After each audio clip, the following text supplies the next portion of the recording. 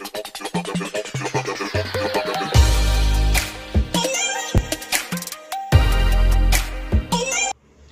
everyone! So, it's your friend again, Leslie. So, ngayon ay mag-haul po tayo sa mga pinamili ko from Nashop. Ayan po. Bumili po ako ng mga art materials kasi po nababagot na ako dito sa bahay at wala akong magawa. So, ayun, bumili tayo ng mga art materials. Magawa tayo habang wala pang pasok. Okay, so first na binili ko ay sketch pad. And it cost me 136 pesos. So, ayan. Thick na siya, guys. Ayan, oh. Ito yung binili ko.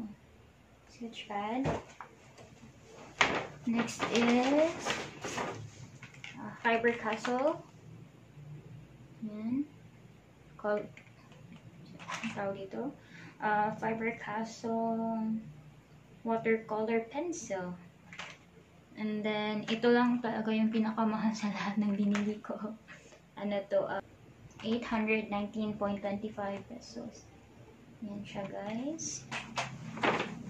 Next is bumili din tayo ng Fiber Castle na pencil. Fiber Castle para pang ano natin yan.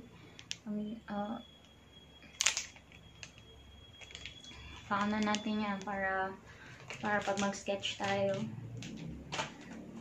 Next is bumili din ako ng protractor. Yan, ang liit-liit lang niya. Ang cute-cute. Yan, guys. Next is bumili din tayo ng brush. Ang liit-liit lang niya pero 80 pesos yan.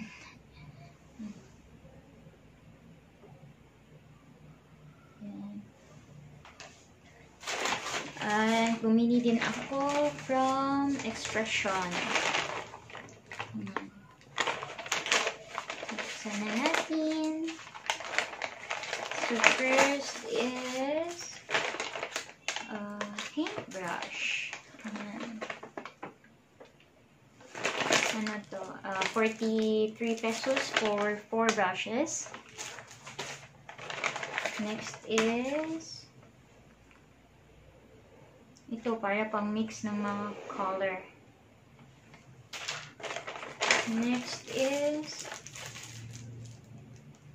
another brush. And a lot of colors.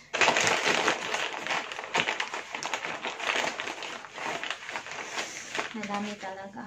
Like as in, ang dami. Marami pa sana akong bibilin pero hindi na lang kasi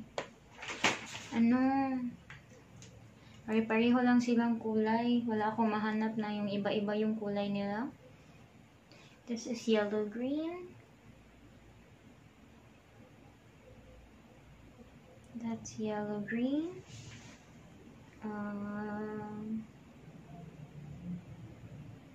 This one is pink. And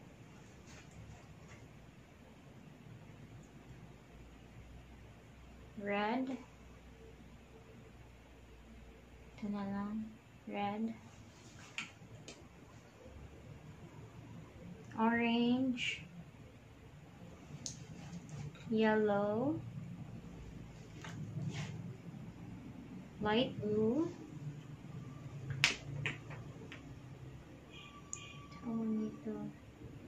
Gold,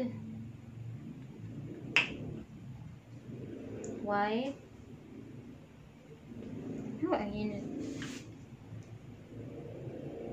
purple,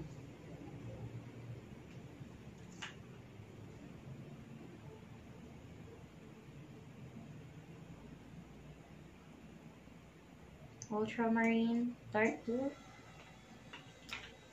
ito brown, yes, brown,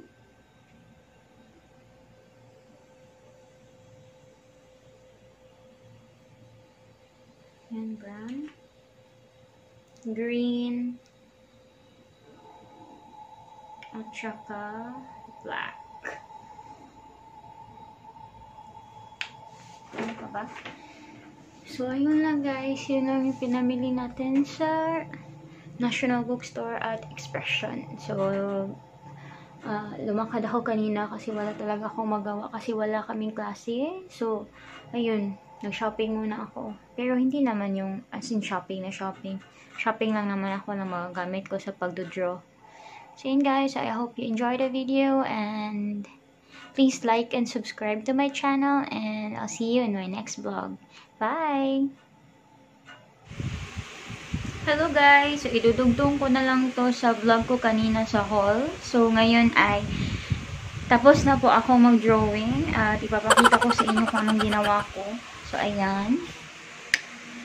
Not bad for a first timer.